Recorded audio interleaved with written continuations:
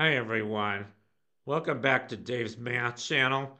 This is another video I'm doing on logic. Today I'm going to talk about fuzzy logic. Some of you guys may have heard of this, I'm not sure. It's a relatively new area of logic, kind of an alternate to Boolean algebra or extension of Boolean algebra, if you like. And this cover slide shows an example of that. I'll get into this later. Anyway, let's begin. Anyway, first we need to define fuzzy logic. And fuzzy logic is an approach to logic that allows multiple possible truth values. So in Boolean logic, everything is either true or false. Every statement, maybe not every statement. I talked about the liar paradox in a previous video. I mean, there are some statements that refer to themselves that you can't consistently assign truth values of true or false to, but there's a good for most of what logic is concerned with, most sentences, or at least legal sentences, if you like, you can assign a truth value, either true or false, 0 or 1. So that's kind of the most simplest kind of logic. That's probably the most intuitive kind of logic. Either every statement's either true or false. But fuzzy logic, it's not so black and white. I mean, you can have shades of gray in between. It can the truth value of any statement, any sentence, can I have an arbitrary real value between 0 and 1. It doesn't have to be 0 1. It could be a half. It could be a third. It could be anything you like that's between 0 and 1. So that's what fuzzy logic is. And of course, there's rules associated with them. And just let me before I get into the rules, let's just give you a specific example. A good example, and you see this one a lot: temperature. Hot, cold. I mean, obviously, it's not always just hot or cold. It can be in between. It can be room temperature. That's kind of medium or moderate. So if you ask the question, is it hot? I mean, right now here, my office is probably about 70 degrees. I wouldn't say that's hot or cold. That's room temperature. It's comfortable. So I would say moderately. You can give the truth value of it's hot a value of 0.5, but it's also just as true that it's cold because it's in the middle. So that's kind of how it goes. And if it was 100 degrees, you could give is it hot, a very high truth value, probably 0.9, 0.95, 0.99, whatever you like. But obviously, it's going to be bigger than zero point 0.5. And if it's 0 degrees, then that's very cold. So you probably wouldn't want to say it's hot. So that would probably be like 0.01. So I think you get the idea. There's kind of a gradation of how hot it is. And it makes more sense intuitively, I think.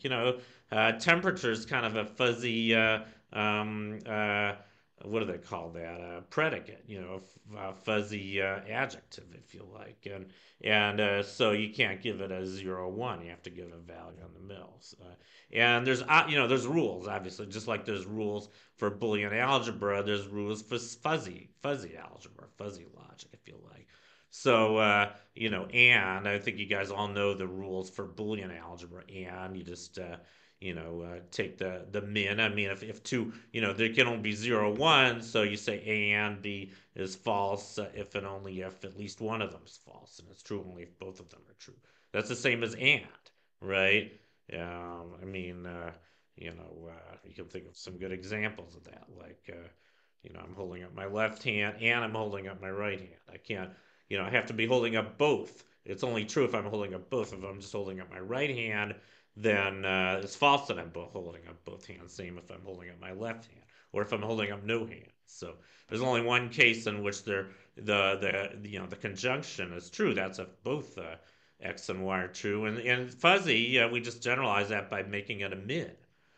So say, I mean, say you're asking, is it hot in Denmark and is it hot in Las Vegas? Well, maybe it's 30 degrees right now in Denmark and it's 80 degrees in Las Vegas. It's not really, but it could be. So, it's hot here in Vegas, but it's obviously pretty cold in Denmark.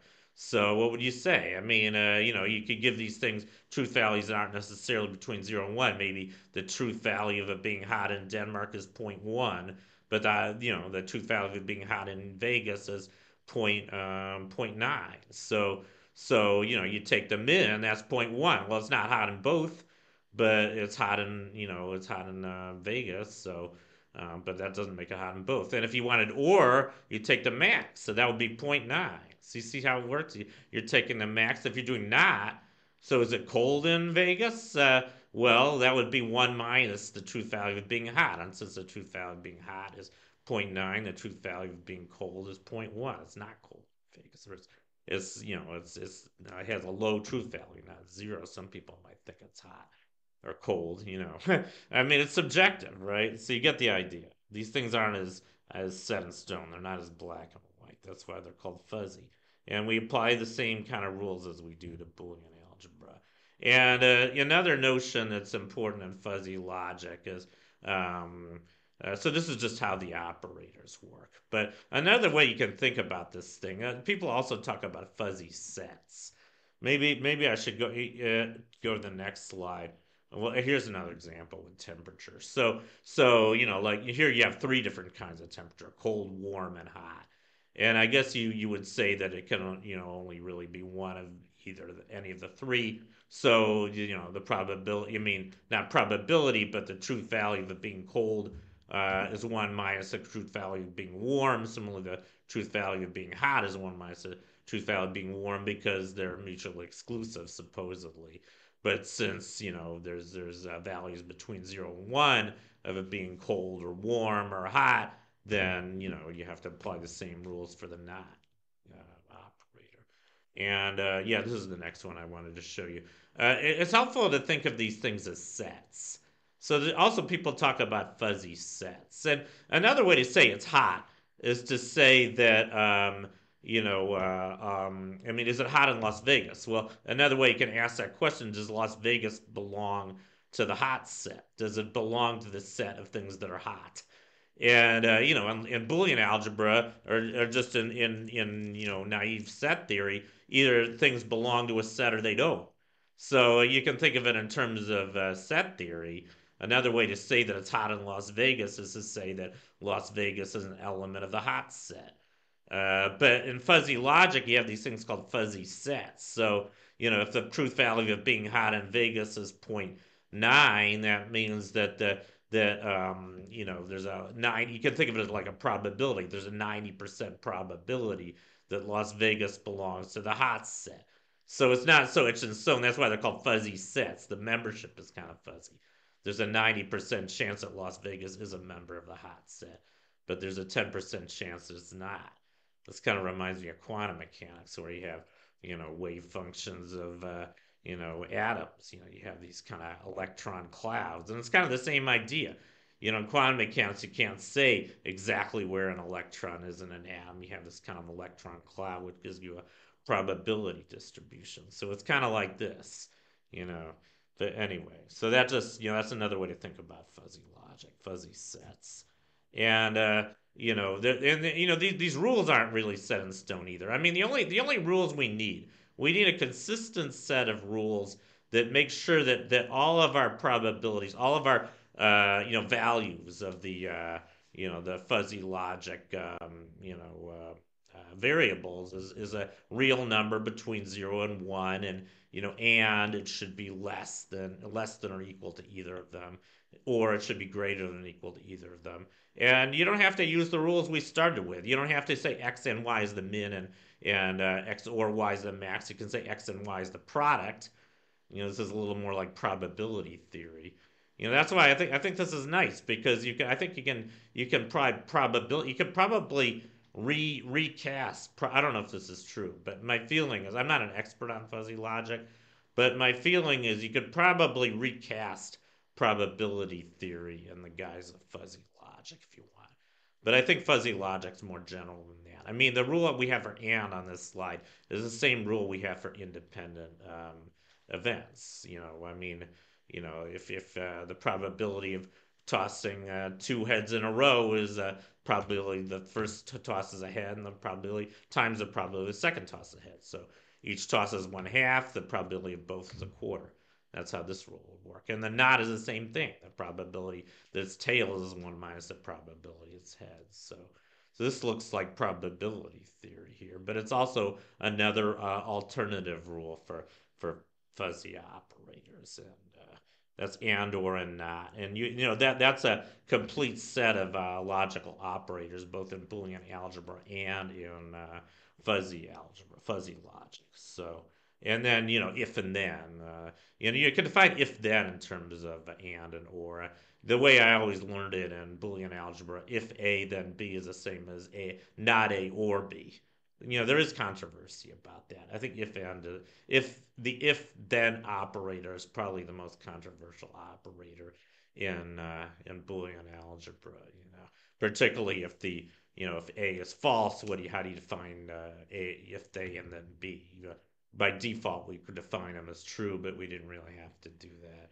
So a lot of people don't really like the rule for if then, but if we can consistently say that if A and then B is equivalent to not A or B, and since we already defined and or and not for Boolean algebra, we can still define if then the same way. I think that's what's done. And the nice thing about that is if then is a nice thing for computer algorithms, right? I mean, if you have a flow chart, your flow chart usually has a lot of if then loops in it. If some conditions satisfied, go one way in the flow chart. If it's not, go a different way. And that makes it possible to write fuzzy computer algorithms. This has been done, and I think this is a pretty revolutionary form of computer programming. I mean, so this allows us to do things like thermostat control in a really nice way, and a lot of other control systems where your input is fuzzy. I mean, like a thermostat. How does a thermostat work? Well, a thermostat will kick on. Either it'll cool down the room if the room is too hot, or it'll warm up the room if the room is too cold. But it's kind of fuzzy how hot or how cold the room is, right? You have to have kind of a temperature threshold. So this is a case where fuzzy logic really comes in handy. And if you want to do this, if you want to write a computer program to do this, the first thing you have to do is you have to translate your qualitative data, which is your temperature, which I guess is a continuous variable. You have to discretize it so that computers only work with discrete values. So you kind of discrete uh, the I guess qualitative maybe doesn't mean numbers. Like quantitative can mean continuous variables, I guess. But the nice thing about fuzzy rules that the inputs can be continuous. They don't have to be discrete. So you apply the fuzzy rules. You have your inputs, and then you apply your fuzzy logic to come up with an output. And I think you're going to get some kind of probability. You're going to get an answer that's between 0 and 1, and then you have to defuzzify the data that your output. And once you've defuzzified it, then you can do your output. Either the thermostat goes on and cools the room, or thermostat doesn't go on, or the thermostat goes on and heats the room, that kind of thing. So anyway, I think it's a lot more complicated than I just said, but I think you get the idea. And this can get a lot more complicated. Here's a more complicated example. So here you've got several different sets involved. I guess they call them L, S, and L minus S. I don't even know what all these things are. It looks like there's 5 different variables here, and they can have different degrees of fuzziness. And then you have to use your fuzzy logic to come up with an output, and that's what this thing is doing. So these algorithms can look pretty complicated, but you can apply them. You can apply fuzzy logic to come up with fuzzy algorithms. And I haven't actually done this kind of programming. I've heard it has been used a lot though, and I've actually heard that it's very useful. I think it's even used in neural nets. I think it is a kind of a growing form of computer programming. I just haven't used it yet. But I have done a lot of computer programming, and I've done some pretty fancy computer programming. I know object-oriented programming. I think that's a different thing, and I know about neural nets. I've just never actually programmed a neural net. I think this is closely related to neural nets, and I know this is a very popular form of programming right now. As a matter of fact, I know it's also used in things like ChatGPT. All this fancy AI we have today. I think this does involve a lot of fuzzy logic, if I'm not mistaken. So I think fuzzy logic is one of the keys to really advanced AI, and maybe even passing the Turing test. So anyway, I think that's all I have to say about fuzzy logic. Thank you for watching. Long live math, and I'll see you guys next time. Bye.